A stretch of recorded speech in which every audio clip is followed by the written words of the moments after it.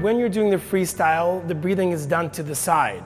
Very important that when you breathe to your side, you really just bring half your face outside the water, just enough for your mouth to come out and take a breath.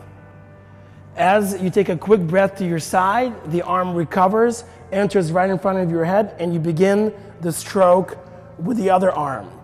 In freestyle, the breathing can be done at any time.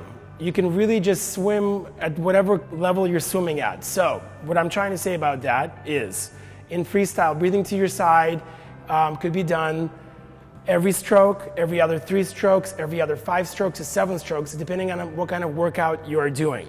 So I'm going to demonstrate to you breathing to your side every stroke. So this is going to be me breathing to my right side. Pull, take a breath, face goes right back in. Pull with your left arm, your face stays in the water.